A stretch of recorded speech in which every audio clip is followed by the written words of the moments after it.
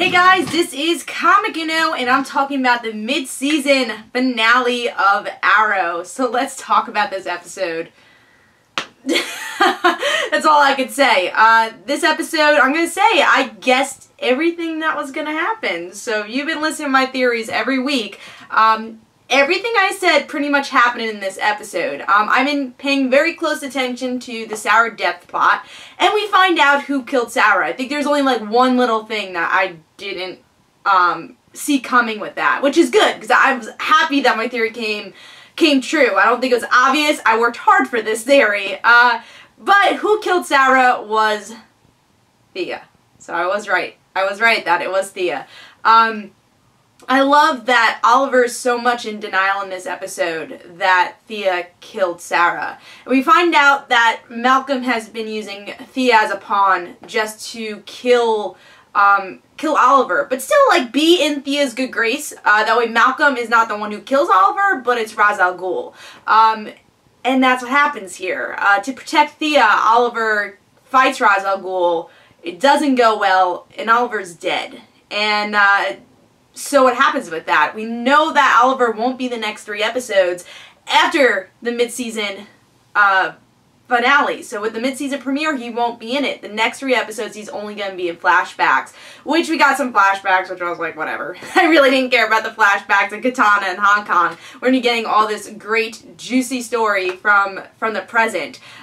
So I love this episode. I love how Thea has been keeping so many secrets, I think, even from the audience. And I think if you look back now, it's a little obvious of why they haven't used a character. It's really that way the audience wouldn't guess it's Thea. Say, oh, it's Malcolm. Oh, it's Ra's al Ghul. Come up with those theories. Or oh, it's Roy. Because they're more in the forefront than Thea was. They were like hiding her in the side. That way people wouldn't guess it was Thea. Because they did that, I was thinking it has to be Thea.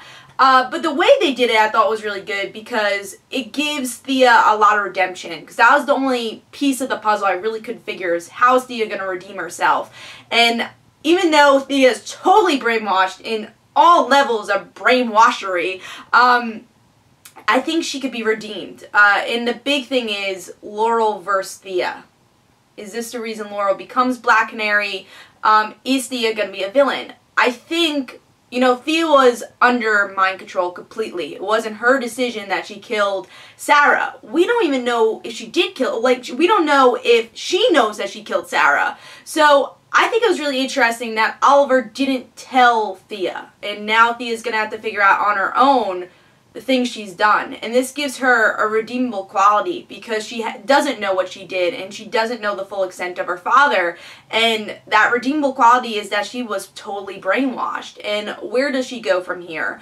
I hear by the next couple of episodes, when the show does return, Felicity's going to have a lot of scenes with Thea. So I honestly think it will be Felicity who tells Thea what Oliver is, that Oliver is the Arrow and did it because of you. And I think, again, that gives Thea the opportunity maybe to join Team Arrow, but does that make sense with Laurel facing Thea? Will there be a Laurel-Thea face-off? I think there's definitely a possibility, because Laurel's anger, I don't think she's going to understand that Thea was under mind control, but also I think Laurel sees Thea as kind of her little sister, because she grew up with Thea also. So I think that's what's going to be some really interesting stories coming up, is where does Thea go from here?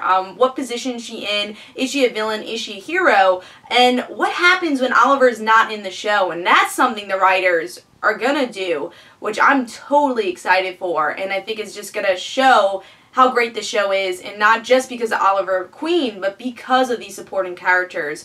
And I think we're gonna get a lot of spotlight with characters we usually don't get spotlight with. So we're going to see the evolution of Laurel becoming Black Canary, and probably the evolution of Thea kind of realizing, is Oliver the right one, or is my father the right one? Her discovering who she is. That's the question. Is she going to be Cheshire, or is she going to be Speedy? And I'm really curious to see where that goes. And I don't know if we'll get answers right away, but it'll be that journey of both characters figuring out what place they're in. Let's talk about some Olicity also. The great Olicity moment where Oliver says, "I love you," and there's no trick to it. So I thought that was a great ending for Oliver. And I'm really excited again just to see where this story goes with Oliver's death. So big question is how is Oliver going to survive? I think he is dead. I think he's dead. But the Lazarus pit will bring him back. But who's going to put him in the Lazarus pit? These are the questions. Maybe Sarah's still alive? Probably not, because they buried her body. So that's a really bad theory.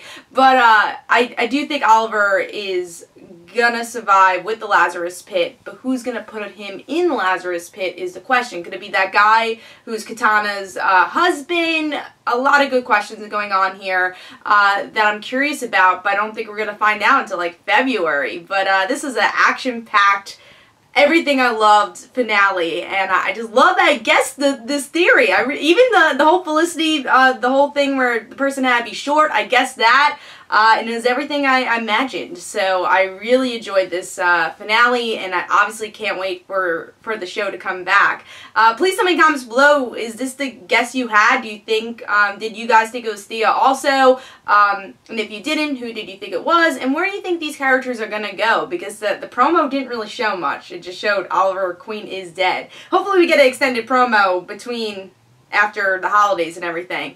But please tell me your thoughts in the comments below. This is Comic Uno. Guys, don't forget to follow me on Twitter for Comic Uno and the Rant Situations. Don't forget to like my Facebook page. Also, description below, there's links for my comic book, like Father Like Daughter. Don't forget to like the Facebook page, like Father Like Daughter. I'll see you guys later. Bye.